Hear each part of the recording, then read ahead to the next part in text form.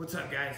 Brian and Colby here. We're going to show you a few wrist locks, a certain finishing method on a wrist lock that is effective, okay? It just really, you can catch it in some common situations in jiu-jitsu.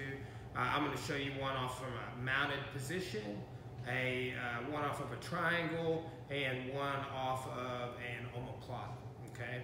So some real common situations I think everybody sees, deals with, and observes when they're doing mat work.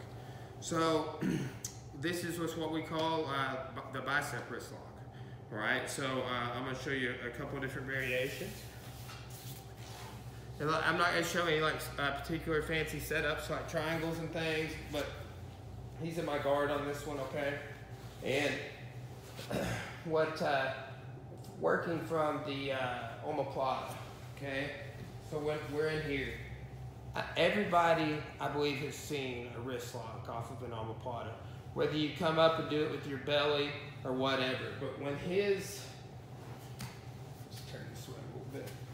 When his arm is bent like this, right now his shoulder, his elbow bends 90. What I can do is I can catch that wrist in my bicep bent and just give it a little flex. Okay, it's very tight when you get that compression. You can cover with both, kind of set up into it.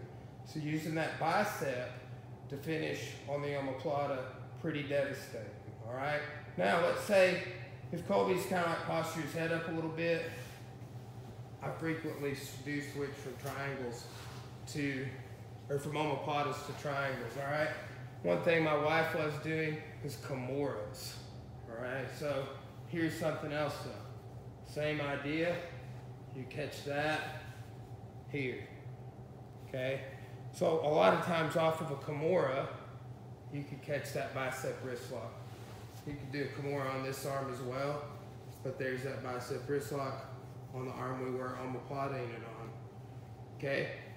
A lot of times if the arm is straight, I catch it in my armpit, okay? So maybe make a video in the future on the armpit wrist lock, but these are the biceps wrist locks, right? So if you're trying on a kimura, it's not working, try and catch that hand in your bicep. Okay, so I mentioned the kimura from bottom. Let's look at one from top. Okay, so I'm gonna get Colby and mount. Your head facing the camera. Okay, so I don't use this really for anything, but I was rolling with a really, somebody I consider to be like a higher level person the other day, and they were using their arm around the body to kind of turn on the side and like escape mount.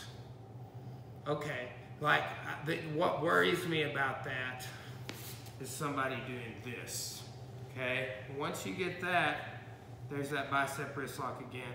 And typically, look, pretty relaxed. If you get it, all you gotta do is a flex, and you get the tap, okay? A few other ones off this, we got on the neck, we got the Americana, and then we'll get another wrist lock there. Okay, but that's more compressing wrist lock, like the wrist lock we showed from the back escape situations, okay? But if anybody ever wraps their arm around you in mount, this is a really good one, okay? I want to show you one other situation.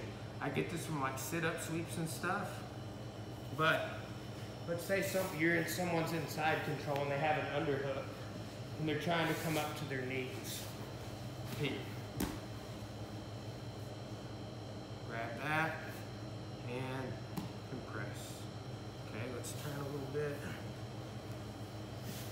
Now, the internet has put us past the point of people doing this, but new white belts still do this, and so do untrained people. And we train a lot of people in jiu-jitsu to be able to deal with untrained people. And, like what I said for the other.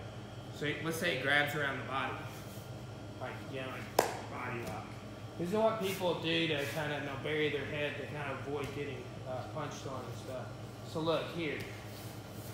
I posture up there, reach back. There's that bicep compressing wrist lock.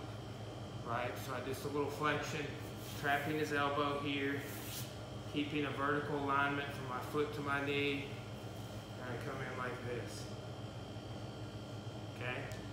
So that's an omoplata, a triangle, and then sort of a mounted Kimura, okay? And you're really doing the Kimura inside the triangle. So what I think the takeaway from this video is,